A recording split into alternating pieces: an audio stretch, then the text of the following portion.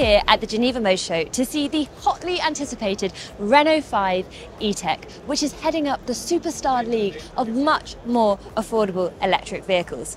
But don't be deceived by this cheeky, chunky chappy, because it is decked out with a whole load of kit that you just would not expect to see on an electric vehicle at this price point or in this size bracket, including V to G. So let's get into it. Like fully charged? Then you'll love our fun-packed everything electric expos around the world. Next up, we're in London and Harrogate. Remember, energy and transport professionals go free on the first day. So the Renault 5 was first teased in January 2021, and it really marked the start of Renault's commitment to making much more affordable and accessible electric mobility, much more democratized. So it seems very appropriate that this is closely related to the Renault 5, which first came to be in 1972. And that car, its history was steeped in the strive for efficiency and affordability. That was at a peak oil crisis, and so it seems very, very appropriate that this has come back for the electric era. But it's also very closely related to the R5 Turbo, which I have seen described as one of the most steroid-infused little rascals ever to appear in a bedroom wall poster. So sensible, yes. Efficient, yes. Affordable, yes. But also, I'm guessing, many, many fun features that make this a real joy to drive. And that's what we're going to be looking out for on this particular pop yellow colour.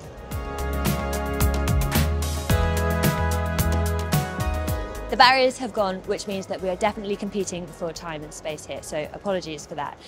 But let's start by talking about the design, because I think you look at this immediately and there is something joyful, and yet it has this quite confident stance, and I hate to use the word confident when describing a car, but certainly you look at this and there's something a bit gnarly. It's standing there like, whoa.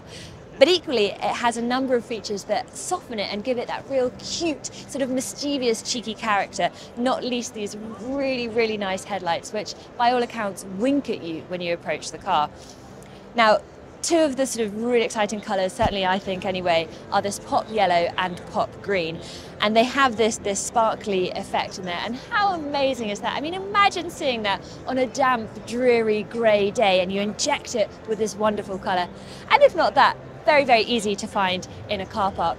Of course, there are also some other muted colours if, yellow or green perhaps is not your thing.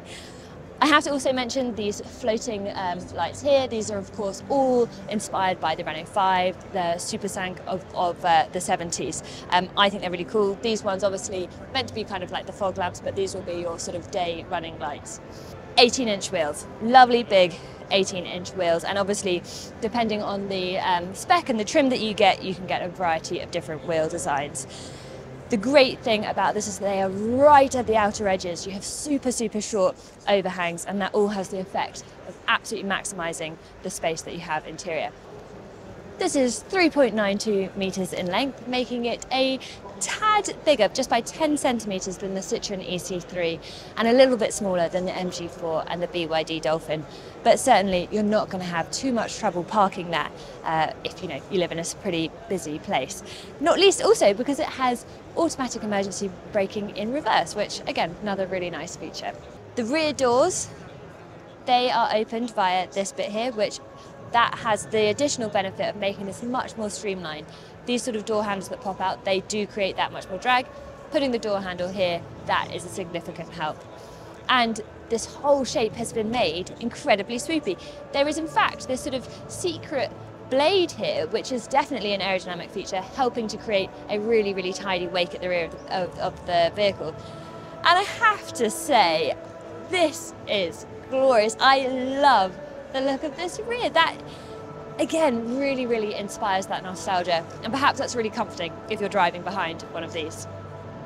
326 litre boot, which is about average for a car of this size. I would say my one gripe with it is that there is this big lip, which, imagine if you're lifting up a suitcase that's reasonably heavy, you've got to lift it and doof it down, which, I don't know, I'm sure some people can absolutely get over that. I think it's nice if you are able to have not a lip, but that's absolutely fine. There is also a fake floor which hides your charging cable down there. And there is in fact 60-40 split, so you can get much more space if you flip the seats down. So plenty of space to do, you know, all your DIY of a weekend.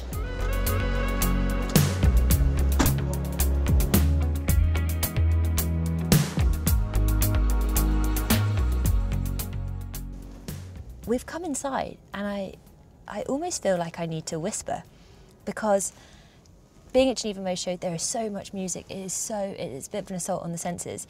And in here, it is an absolute cocoon, and that's been very deliberate. They've put a lot of effort into the acoustic comfort of this car. There's sort of absorbent materials, a smart cocoon, whatever that means, and an acoustic windscreen, which of course is really important when you're driving an EV because it's so silent, so you pick up other noises, and it wants to create that kind of very calm atmosphere. But I feel like I'm in a very plush hotel lobby. It's beautifully quiet. Let's talk about materials for a second. I don't know how I feel about this yellow colour, but I'm sure some people will absolutely love it. But what I will say is that it does have a really premium feel. There's been a lot of recycled materials made from plastic bottles specifically, and there is even denim, which is a really interesting choice, but I guess denim is kind of timeless and actually a very robust fabric, so maybe it makes a tremendous amount of sense. Infotainment, there are 2 screens, Google built in as per the Imogen, which is great because, you know, Google know what they're doing, and we have seen that when car companies do infotainment, it doesn't always go according to plan. That's also sort of really helps with electric vehicle charging planning, and which can integrate with the overall battery management system. So everything has been designed to get as many miles per kilowatt hour as possible, all integrating with that lovely infotainment system as well. There are also a good amount of physical buttons, which we always love to see, and especially because it means that your passenger can control the things that they can see without sort of overly distracting the driver by fiddling around in the screen. I have to point out this, what in the Charlotte Tilbury is that? It is a gear selector, gear selector that looks like a lipstick, and by all accounts you can get different sort of add-ons to that, which is, I kind of like it. I think I kind of like it. I'm not sure, remains to be seen. But overall this has the sense of, you know, this is a car designed for people who enjoy driving, and that is very much the sense that you get with everything tipped and biased towards the driver, which is exceedingly cool. Backseat test, and I am so sad to say that it doesn't do too well in this particular metric. Now, this seat is in a slightly exaggerated position, but not overly so, and my knees are really knocking against the back of this. I'm 5'3", Jack is 6'5". There is no way that he would be able to fit in the back of this car. But let's say that you're putting children in the back here, and there is ISOFIX there as well. I think one of the things that they would have a particular problem with is that it does feel quite dark, number one, and number two, these windowsills are really high, so you would probably struggle to really look out of the window. But if you are buying this car, I think it probably isn't being bought as your most wonderful, perfectly suited family car. This is a fun car, and perhaps for a particular juncture in your life that maybe doesn't feature lots of little people.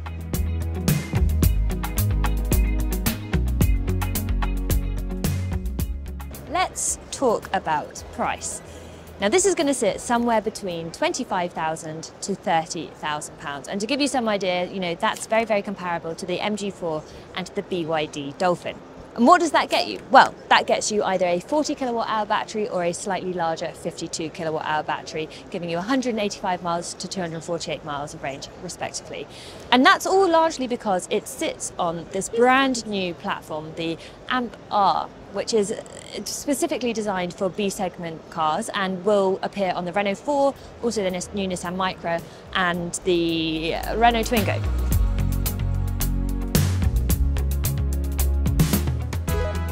With regards to charging, there is 11 kilowatt AC and it will do 100 kilowatts DC, meaning it can go from 20 to 80% in 30 minutes, which is not the most extreme in the world, but it's totally fine.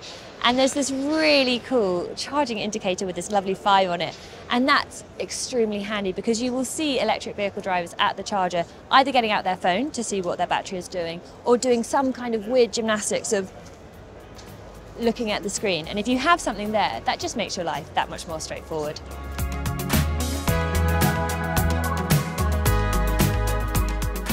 Well, what's left to say apart from that is exceptionally cool. And not only is it cool, it's much more affordable. And I think when you get that sweet spot of cool and affordability, that's where you create an icon. As much as the R5 was an icon in the 80s, this is creating an icon for the 2020s.